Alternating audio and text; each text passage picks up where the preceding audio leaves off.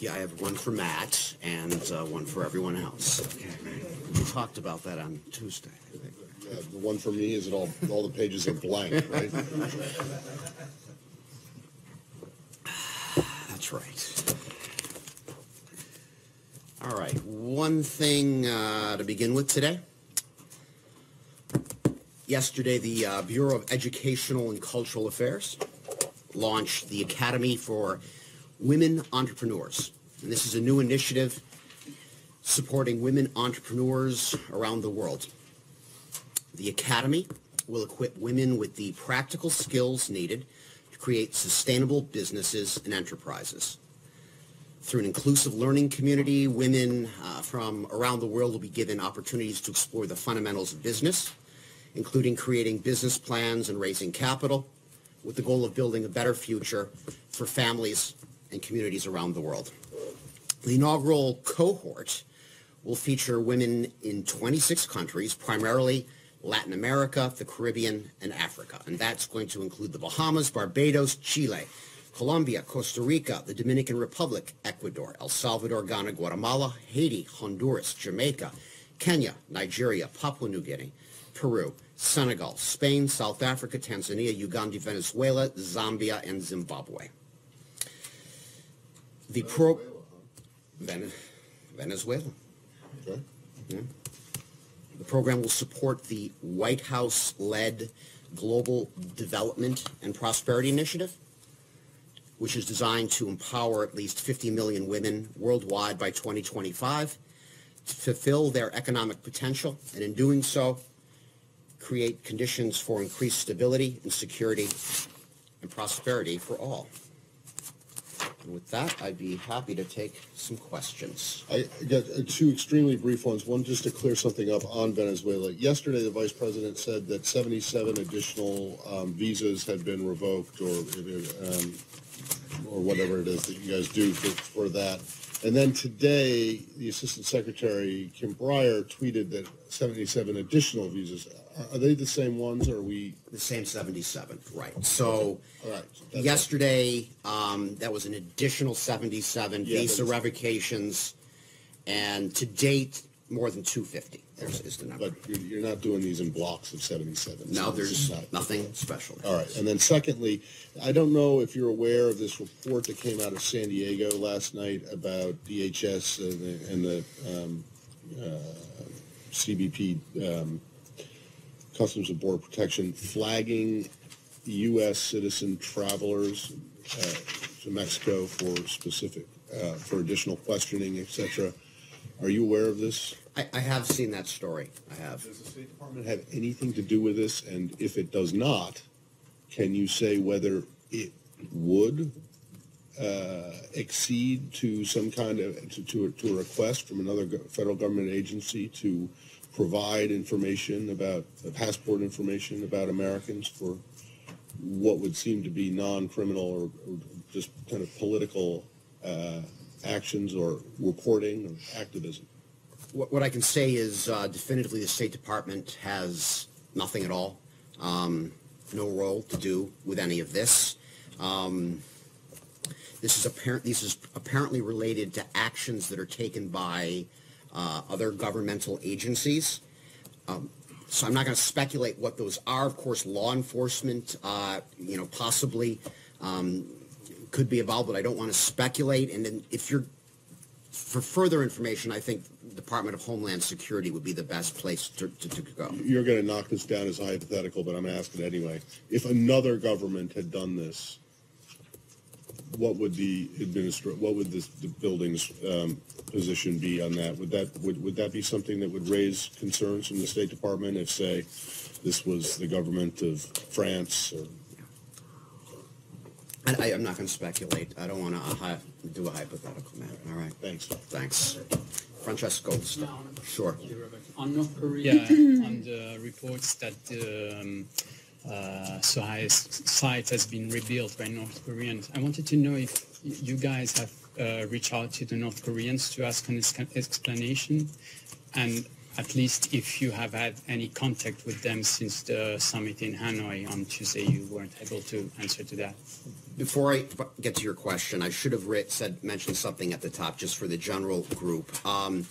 At 4 o'clock here today, there will be an on-background briefing by a senior State Department official on the subject of North Korea for anyone that's interested. So there will be some more subject matter expert later today. But regarding your... In other words, Francesco, he's not going to answer your question. No. Yeah, but That is not what I just said, actually. And what I would say is... if I could remember your question now, Francesca.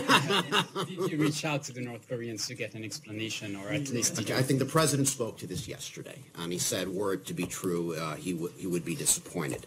But my question is different. Did you have any contact with North Right, Koreans? and I'm not going to be able to discuss or confirm every communication that the United States is having with North Korea. But our message here, publicly and privately for that matter, is we're ready. We remain ready to engage North Korea in a constructive negotiation. Please, Leslie. Robert, but today there was a 2.1 magnitude earth tremor in North Korea in a mining town. Do you believe this has got anything to do with testing, a testing site, or any kind of testing or questionable behavior by the North Koreans? Yeah, I've seen those reports. We're aware of them. I have no evidence suggesting that to be the case. Any on this subject, please? Yeah. Mr. Gordon, please. Just a sort of policy question, not an intel question. President Trump and senior State Department officials said that at the Hanoi summit, Kim Jong-un had reaffirmed the moratorium on missile test launches and nuclear tests. And my question is it the U.S. understanding that this missile test moratorium also applies to satellite launches, should the North Koreans undertake such a activity from their satellite launch site? If they were to do that, would you consider that a breach of their missile test moratorium? I ask because of the reported work at that satellite launch site and the history of dealing with North Korea in the Leap Day Agreement. Yeah, we've seen those reports, and we're not going to comment on intelligence and regarding what would be our policy in this regard. I'm not going to respond to that today. I'm going to defer on that. All right? Sure, right here, please. A little while ago, President Trump said in the Oval Office that we'll let you know in about a year on North Korea. Can you elaborate on what that means for negotiations? Refer you to the White House. I'm not So going to try negotiations are ongoing? Said, please. A very quick question. This on the occasion of the International Women's Day, there are 48 Palestinian women at the Damon prison. I mean, there are many more, but in this particular prison, many of them, if not all of them, but many of them are on administrative detention that, they just keep getting renewed all the time. There are girls that have grown up to be women in there. I mean, there are mothers with their children. They're denied exercise and denied books and on all these things. Could you look into it? Could you look into this issue? And what would you have to say to the Israelis? Would you urge them to release those who are on administrative detention? Because that is not a policy that let's say, Western democracies implement, administrative detention. Okay. What I would say is, Said, I'm not familiar with any of these cases that you're referencing. So, I would have to refer you to the government of Israel for more information. I understand. I know that, I could be referred to the government of Israel and so on, and I probably know what they would say. But are you alarmed by this situation? Are you alarmed by young girls, 14, 13, 15, that get to prison and they spend years, they grow up to be women in the same prison, so denied any access to, recourse or legal recourse? Does that bother you? Does that, do you feel uncomfortable knowing that your ally, Israel, is doing that? Again, I know nothing about that. But I would say that as close partners and allies with Israel, we have frank discussions and on a wide range of issues. Right, Lori, I know nothing. I know nothing about the specific cases that Saeed's Saeed been is asking raising. about this for like every day for the last like 5 years. 47. I don't know anything about these cases. Go ahead, Lori. Iranian President Hassan Rouhani will visit Baghdad on Sunday with a trade delegation. So I have two questions. One, do you have any comment on his visit in general? And two, any comment on the trade delegations, Iraq complying with the sanctions on Iran? I would say that our concerns about Iran's malign influence in the region are well known. In Iraq, Iran's support of armed groups, many of which engage in criminal behavior that undermines the security of Iraqi civilians, especially those from persecuted religious communities. And that's why we insist that armed groups in Iraq must be under the effective command and control of the central government. And we believe strongly in Iraq's sovereignty, that it must be respected.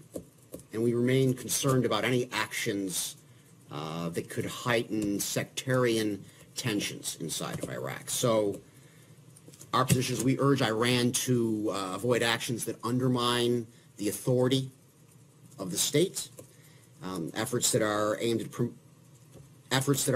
promoting reconciliation amongst communities in Iraq and the rights of all Iraqi citizens. So your second question was regards to a trade delegation. I would say that the question of Iraq's foreign relations is for the Iraqi government to answer. And after years of conflict, we believe that the Iraqis, first and foremost, would value their sovereignty and independence. To follow up on your statement about the pro-Iranian militias, you sanctioned al-Nujaba the other day. There's also calls for you to sanction Qais Khazali's militia, Asab al-Haq, which was involved in attacking Americans and other coalition members during Operation Iraqi Freedom. What do you have to say about the fact that that militia still remains active in Iraq and that Khazali has 15 seats in the Iraqi parliament? Yeah, nothing further on that today, Lori. Sorry. Yeah, please, right here. On China, Chinese telecommunication company Huawei filed a lawsuit suing the U.S. government for prohibiting the federal agency of using its equipment. Do you have anything on the latest development? Is there any diplomatic conversation between U.S. and China on Huawei's legal battle? Regarding this litigation, I don't have any comment on that because it's pending litigation. That's really all I have to say about that lawsuit.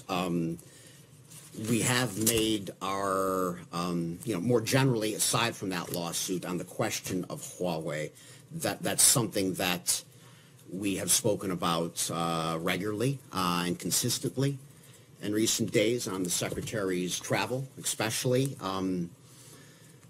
The United States advocates for secure telecom networks and supply chains that are free from suppliers subject to foreign government control or undue influence, which would pose, risks of unauthorized access and malicious cyber activity.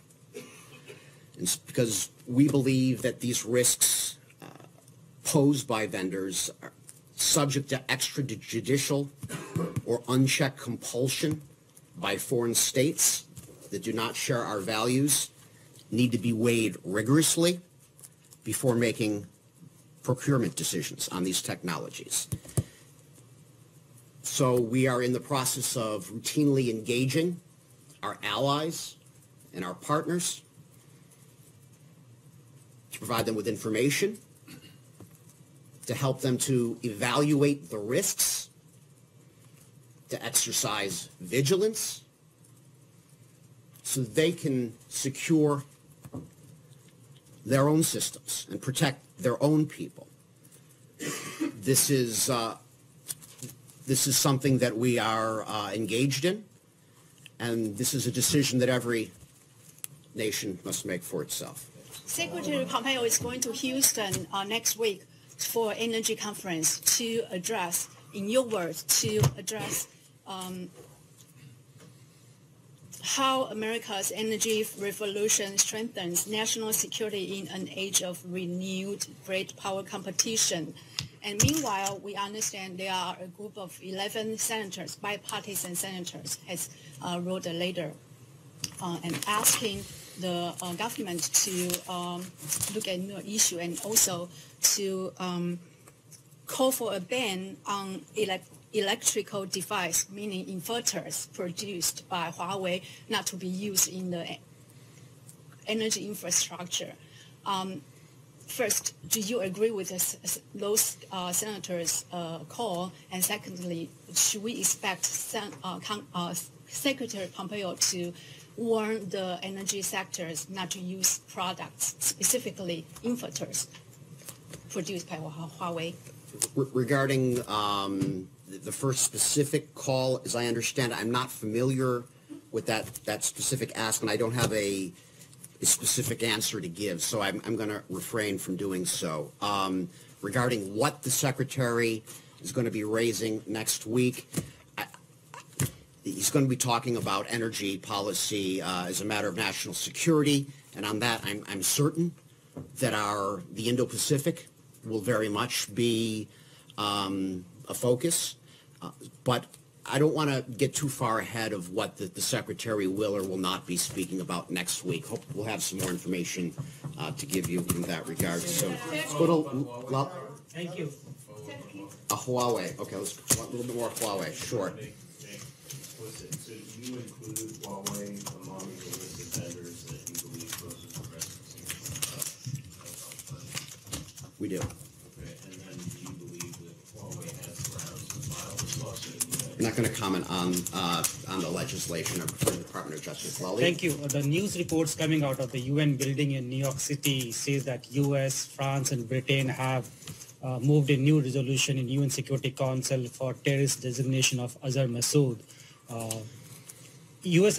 and France has done this in the past, but China has always blocked it, saying that you people don't have enough evidence against Azhar Massoud. So what has changed now? Do you have any fresh evidence? Have you talked to the Chinese? They are convinced this time?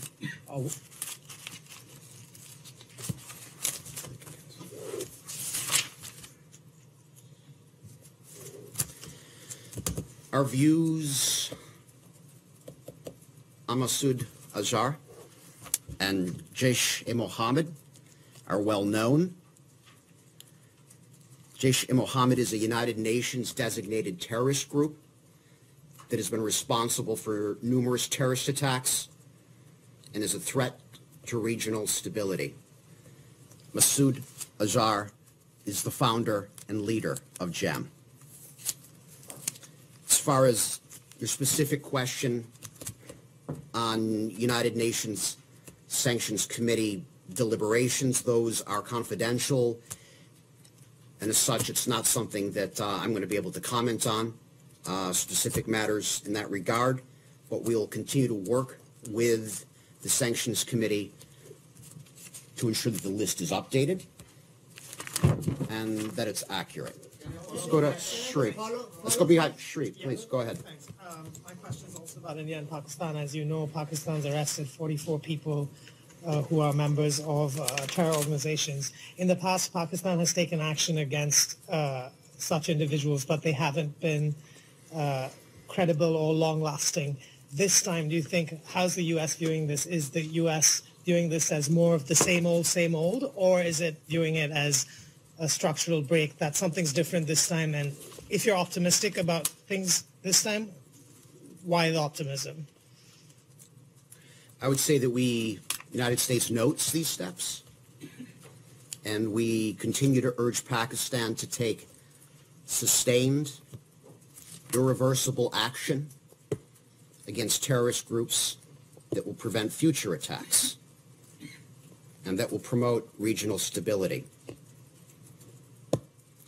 And we reiterate our call for Pakistan to abide by its United Nations Security Council obligations to deny terrorists safe haven and block their entry to funds. I'll leave it at that. Please, Rich. Can you confirm that Venezuela has deported an American citizen and journalist to the United States? He's on his way to Miami, as I understand, and we're happy on that regard. Yes. Please. It's right there. That's just one. Yeah. Thank you. Actually, my subject of the question is kind of old, but it might be new sometime soon now. Mr. Palladino, as you know, State Department has held some of those individuals in Congo accountable and even imposed... I'm sorry, where? Congo. Congo? Yeah, in Congo accountable and even imposed some sanctions due to human rights abuse and undermining the democracy, releasing a statement about that. But Sisi government has been reportedly torturing and executing opposition members without a fair trial, as it happened with 9 young Egyptian citizens a couple of weeks ago, and is it about to happen again due to ongoing trials. But we haven't heard anything from the State Department about this. Do you have any comment on that, sir? To prevent the further executions, maybe. We discuss human rights regularly in all of our interactions when we engage with other nations, and that includes Egypt. I don't have anything specific on the particular case that you're raising today, and I would want to gather a little more information before responding specifically to that. But we have raised and will continue to raise at senior levels the fundamental importance for human rights and fundamental freedoms and the need for a robust civil society. I'll stop there, please. Nicaragua. Okay, we'll try Nicaragua, please. Going on in Nicaragua, does the U.S. support this dialogue? And specifically, if the U.S. thinks that the Catholic Church, which were very relevant in the previous dialogue, if they should participate as a witness in the negotiations? Yeah, we continue to urge the Ortega government to take concrete actions now to join the church-led peace dialogue and to negotiate in good faith. That's what I'm saying. Please, Syria. So, as you know, there are thousands of women and children who have escaped Barros. The women, of course, they were ISIS brides, and the children are their children. So what's your stance on the children? And should they suffer for the crimes their parents have committed? Our position on foreign terrorist fighters, we've spoken about previously here, but you're asking specifically about children that could, I mean, we're taking, those on the ground are taking every precaution possible as that, the final fight continues and we're coming close to an end.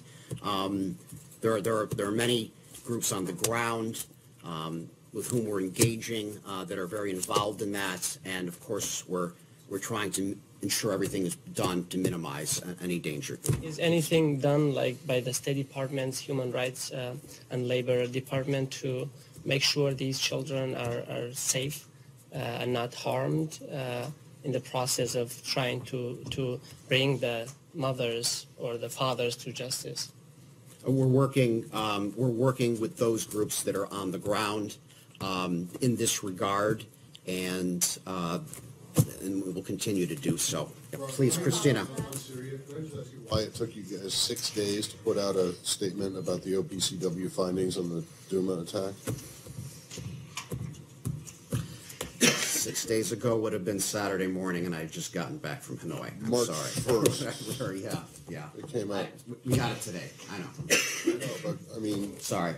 We're slower. Well, don't apologize to me, but I mean, if you want it just seems to me to be smart and from a communications point of view that if you want your sense, your stance on something known, you should try and get it out a little bit more contemporaneously. With Again, your I comments. want to hire you for It's like, our communications team at some point. It's Your like point is offering taken. condolences for President Truman's death. We'll be better. We'll be better. Christina had a question. I just wanted to ask a follow-up. To that point, though, is there any kind of State Department policy in the offing, in the works, to deal with the kids of these foreign fighters, especially foreign fighters that you said you're not going to repatriate? Hoda Mathala comes to mind, because it just seems to me it's a little short-sighted to say, okay, so now we've got a bunch of kids of people who align themselves with terrorists in refugee camps growing up, I'm assuming even angrier at the U.S. than their parents would be. Isn't this, by not having a way to deal with this, aren't you kind of shooting yourselves in the foot when it comes to trying to deal with these policies and these people, and making sure there's not another generation looking to join ISIS and start this all over again? We're taking a look at these issues, and we're going to continue to do so, but I don't have any policies to announce today. Let's go to Leslie, please. I have a twofer, as they say. President Erdogan said yesterday that his country would never turn back from its deal to purchase the S-400 from Russia, and that it would actually also look at the S-500 from Russia. Does this in any way, and you've probably seen that the currency is moving, the lira is reacting to this because of it provides some, more tensions between the countries. What is your reaction to that? Is it a do or die, rule that they absolutely cannot buy this? Is there a middle road here? I explained the policy yesterday in detail, and I would refer back to that. I have nothing additional to add to what we said yesterday. And then on Zimbabwe, please. Yesterday, or the day before, that the president extended the sanctions against Zimbabwe. It comes at a time when African leaders want those sanctions lifted. Why did the president extend them, and is there any discussions going on with the new government to lift some or all of them? Right, so you're referring to the March 4th renewal? Correct. Which the president put out. Right, which would maintain targeted sanctions on individuals and entities in Zimbabwe that are responsible for undermining democratic processes and institutions. The basis of that is something that is renewed annually and has been done for the basis. That is the basis of law. Yes, it's done under. It's in pursuant to the International Emergency Economic Powers Act, which are various executive orders under that. So you believe that nothing has improved under the new government?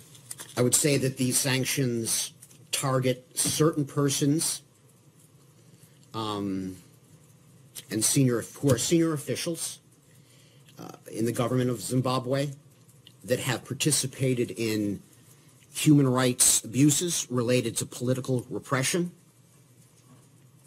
or they've engaged in facilitating public corruption by senior officials.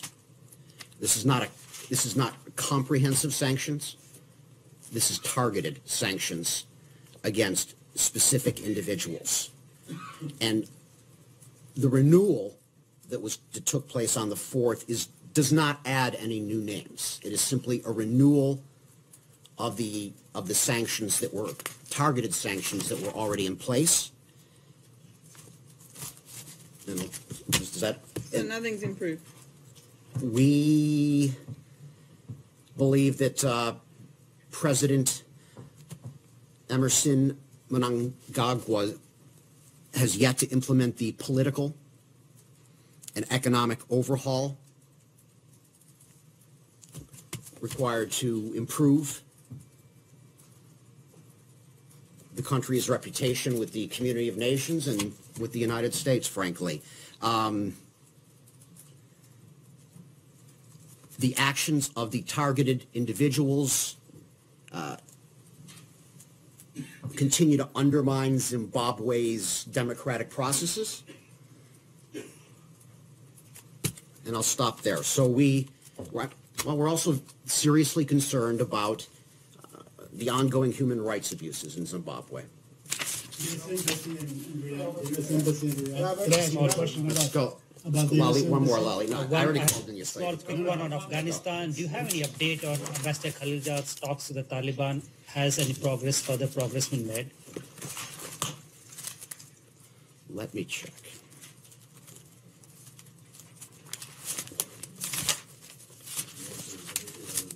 Why would you?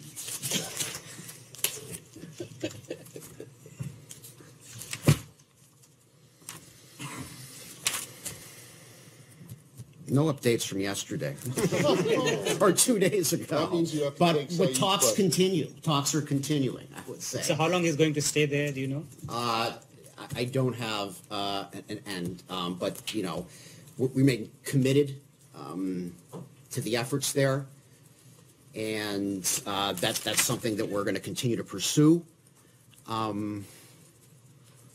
Special Representative Khalilzad is active on the ground right now with his counterpart, and we've spoken about that recently. I don't have any new information on how the talks are progressing, but it's something that we're, of course, watching closely. The Secretary has indicated as much. He continues to watch this.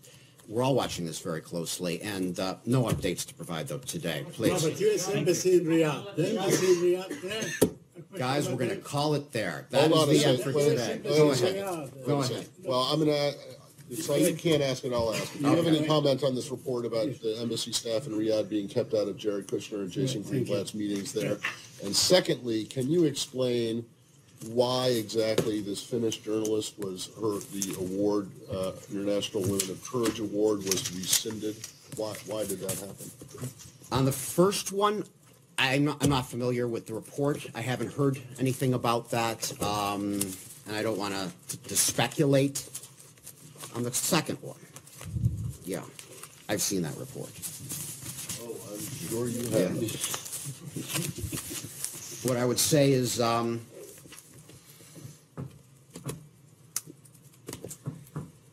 we made a mistake. This was a regrettable error. In rescinding it. In rescinding, we we incorrectly notified this individual that she'd been selected as a finalist. This was an error. This was a mistake. So she hadn't been selected as a finalist. She had not. We regret the error.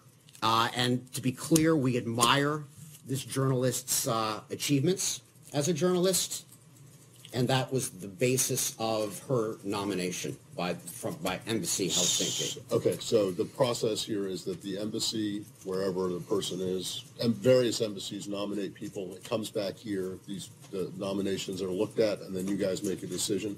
Somehow, someone screwed up here and notified her that she had won, but Yes. she hadn't. Yes. That's the short. So it has Yes. nothing to do with any social media commentary that is critical of the president or this administration? I've seen that speculation. I'm not going to be able to go further into weighing the merits of who was selected, whether one person had more merit versus the other.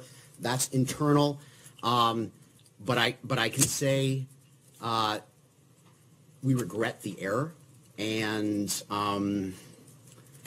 we've got to do better in that regard. I'll leave it at that. We're done. Where's the office space where the